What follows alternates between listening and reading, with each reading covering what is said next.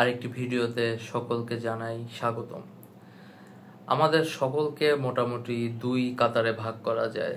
একটি হচ্ছে আশাবাদী, আরেকটি হচ্ছে নিরাশাবাদী।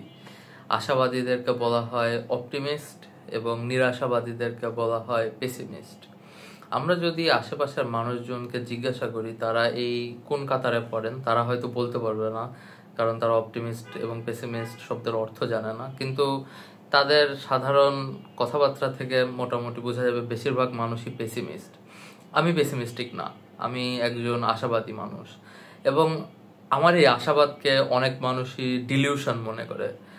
বিশেষত অনেক মানুষই আমাকে জিজ্ঞাসা করে যে আমি যেহেতু অনেক খবর পড়ি, প্লাস বহির্বিশ্বের অন্যান্য খবর টবর পড়ার চেষ্টা করি, সুতরাং আমি বেশিরভাগ সময়ই খারাপ সংবাদের মধ্যে থাকি, তারপরেও আমি কিভাবে আশাবাদী? এটা একটা অন্যতম কারণ হচ্ছে যে সংবাদপত্রের মাধ্যমে আপনি সাধারণত সামগ্রিক যে অবস্থা এটি ব্যাখ্যা করতে পারবেন না, কারণ প্রতিটি সংবাদপত্রেরই বিক্রি হতে হবে, এবং তারা যদি শুধুমাত্র ভালো খবর ছাপায় অবশ্যই তাদের বিক্রি হবে না। তো এ কারণে তারা কিছুটা হলেও বেশিরভাগ ক্ষেত্রে খারাপ সংবাদ ছাপিয়ে থাকে। তো why am I optimistic? I mean, the world is not really getting that much better, is it? আমার মতে হ্যাঁ, আমরা যদি খবরের কাগজ পড়ি বা আশেপাশের বিভিন্ন অন্যান্য অবস্থা দেখি, সার্বিক অবস্থা অতটা হয়তো ভালো না, কিন্তু একই সাথে আমার মতে আমাদের ইতিহাসও কিছুটা হলেও পড়া উচিত এবং ইতিহাস অনুযায়ী আমাদের বর্তমান অবস্থা ব্যাখ্যা করা উচিত। আমরা যদি ইতিহাস দেখি তাহলে দেখব যে বেশিরভাগ সময়ই সাধারণ মানুষ, জেনারেল পিপল, খুবই খারাপ অবস্থায় ছিল। বিশেষত I think I am in the general people category. আমার তেমন অর্থ ধন সম্পদ নাই, তো তারপরেও আমি বেশ ভালো একটা অবস্থায় থাকি, রাইট? আমার বাসায় এসি আছে, আমার অল টাইম ইলেকট্রিসিটি থাকে। আই মিন ইলেকট্রিসিটি না থাকলেও জেনারেটর ব্যাকআপ আছে।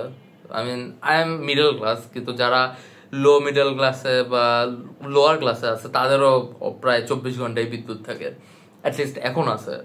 বিদ্যুতের আবার ঘাটতি হতে পারে, so I should not জিংস that.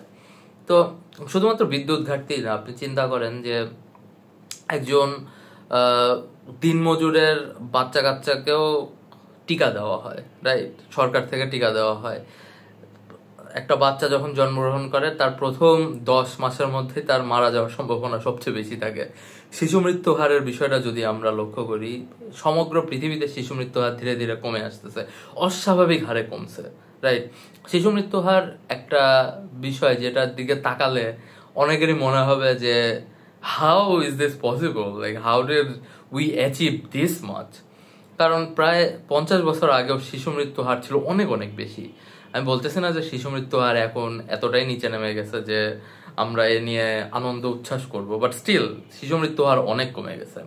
শুধুমাত্র শিশু মৃত্যু হার না, like think of all the preventable diseases, যে সকল ডিজিজ আমরা সহজেই রোধ করতে পারি, এ সকল রোগ শোকেও কত মানুষ মারা যেত কয়েক বছর আগেও।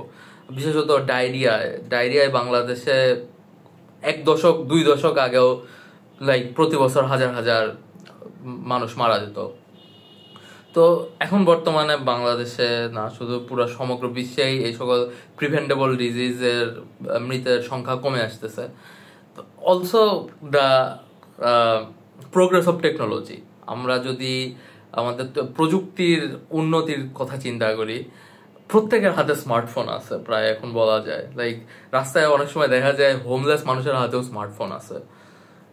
To me that's like kind of a wonder, right? Like তার মাথার উপরে ছাদ নাই, কিন্তু তারপরেও তার হাতে স্মার্টফোন আছে।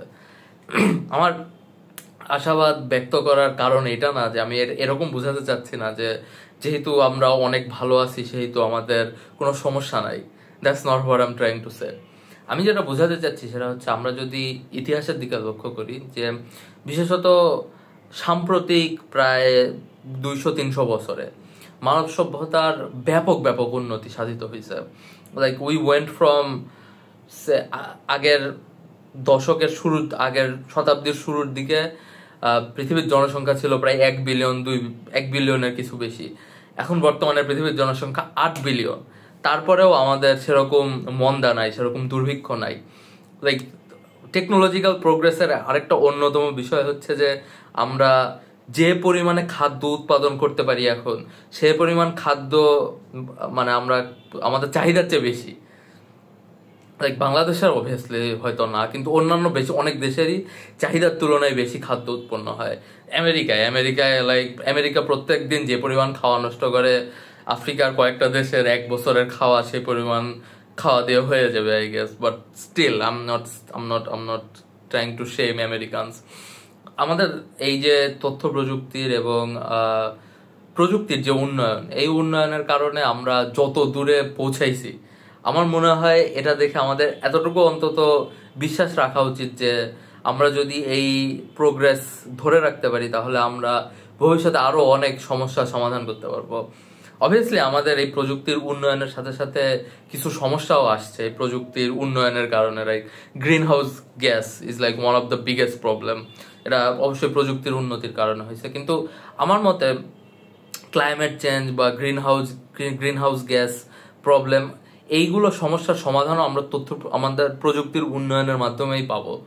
লাইক আমরা হয়তো সামনে আরো স্টিল তৈরির এমন উপায় পাবো যাতে কম পরিমাণে কার্বন ডাইঅক্সাইড নিঃসরণ হয়, বা আমরা হয়তো প্লাস্টিকের বিকল্প এমন কিছু তৈরি করতে পারবো যা কারণে আমাদের আর প্লাস্টিক উত্তোলন করা লাগবে না। তো সামগ্রিকভাবে আই উড সে নিরাশাবাদ খুবই স্বাভাবিক। বিশেষত মানুষ সাধারণত বেশিক্ষণ সুখী থাকতে পারে না।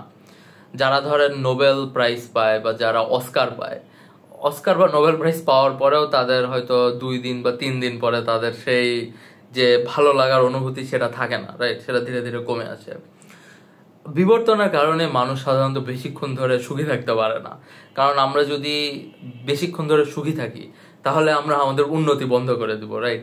আমরা চেষ্টা করব না যে কিভাবে আরো উন্নত হওয়া যায়। এ কারণে সাধারণত বেশিরভাগ মানুষই বেশিক্ষণ ধরে সুখী থাকে না, বেশিক্ষণ ধরে তাদের হাসি খুশি মনোভাব থাকে না, which is like obviously one of the reasons why most people are pessimistic. আরেকটা কারণ যেটা বললাম যে অল টাইম আমাদের সংবাদপত্রের মাধ্যমে আমরা জানতেছি যে এইটা খারাপ, এইটার সমস্যা, ওইটার সমস্যা, এই সমস্যা হচ্ছে, ওইখানে এই মানুষ মারা যাচ্ছে, চাঁদাবাজি, দুর্নীতি, আইন শৃঙ্খলা পরিস্থিতির অবনতি, দ্রব্যমূল্যের ঊর্ধ্বগতি, ব্লা ব্লা ব্লা। তো আমার মতে এগুলো অবশ্যই জানা উচিত আমাদের। লাইক আমি বিশেষত অনেক পরিমাণে খবরের কাগজ পড়ি, লাইক খবরের কাগজ না, অনলাইন খবরের কাগজ পড়ি, because who pays anymore, right? আমি জানি না মানুষজন এখনো কেন টাকা দিয়ে লাইক পত্রিকা কিনে। প্রথম আলো বাদে প্রায় সবগুলা দৈনিকই free. Like add block install করা এমন কঠিন না, এমন না যে আপনার অনেক বেশি অ্যাড দেখা লাগে। কিছু কিছু নিউজ সাইটে অনেক বেশি add, so I do understand that is a problem, but use add block. তো আমি যেটা বলবো সেটা হচ্ছে আমার মতে আশাবাদ কোনো ডিলিউশন না। It's not delusional to be optimistic about the progress of this country or the progress of human civilization. আমার মনে হয় না যে আমরা এই শতাব্দীর মধ্যে বা সামনের কিছু শতাব্দীর মধ্যে বিলুপ্ত হয়ে যাব। Like we're not gonna have like huge wars that will make us extinct. At least that's my personal opinion.